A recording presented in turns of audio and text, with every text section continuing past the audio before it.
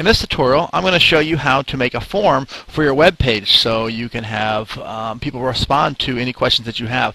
I'm using a free service called emailmeform.com, and you have to sign up as a member. It's easy and simple. And then when you do that, you go to Form Wizard and you select the name of your form. You want to stick to some simple names. I'm going to create a parent conference form letter. And it asks you simple things. Where do you want to be emailed to? And then it asks for a thank you page. This is a nice feature. Where do you want the people to go when they click the submit button? Now it has how many fields do you want. I want to do 4 fields. I want to know their name, their email address, what their student's name is, and what day they would like to attend conferences. So 4 things there. Then you click next, and here it asks you what you want, and it comes up with some basic ones for you. Again, your name, your email address. It says subject. I want to say student name, and then here I'm going to put what days can you attend. Now, all of these over here say, do you want them required? Some of my parents might not have an email address, so I might say, no, I am not requiring the email address. These are saying, what kind of field do you want? Short text, short text.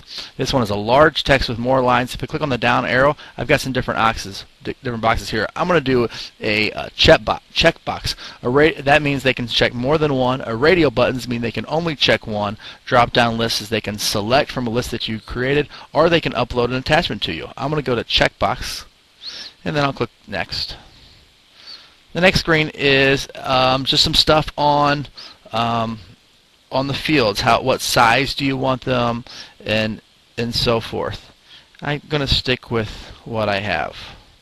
Oh, sorry. Down here is where I will enter the days, and so I'm going to put Monday, and I have to separate it by the column here. Then Tuesday, and then separated by the column. So you just need to use those different columns. Then I click next, and then there's more choices with the fonts that you want, the sizes you want, the colors you want. You can do a description, teacher conferences for them. I'm actually going to not put a footer in there. Different other scripts that you can read more about it. There is then the send button, a clear button. There's an anti-spam button. I'm going to take that off. If you do it, they have to enter in a special little password that shows up. I'm not going to do that. Then if I click on next, it should show me some more options here. I want to go to the email form website. How do I want to receive my message? It's going to coming from, it's going to say your name or from the email website. I'm just going to say come from the email form website, so when they come into my email, I know exactly what they are from, and if it's a person I might not know. Then another option is here, this final thing, which is the sample of what your form looks like, and you can test it out and see what it looks like. If you want to go back, you can edit it. I'm just going to click on finish, and then here is my code. I've got, again, more options here. I can get the HTML code. You could download the files if you want to put all of the scripting software on your own computer so you can use it again. I just have to get the code, so I'm just going to click in here. I'm going to press Control A to select all of it, and then Control C to copy it.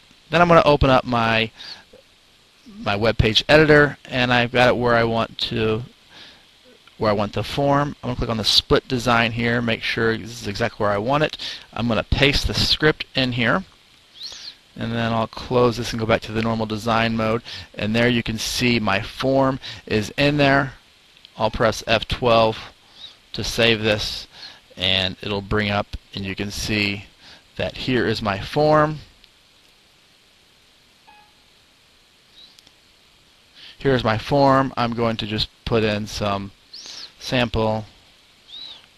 Johnny email address, doesn't have one. Student's email address, make one up here. Student's name is Johnny Smith, and he can attend on Monday and Wednesday. And when I click on Send Mail, it's going to bring me back to my home page. That is how you can simply put a form in your web page for free.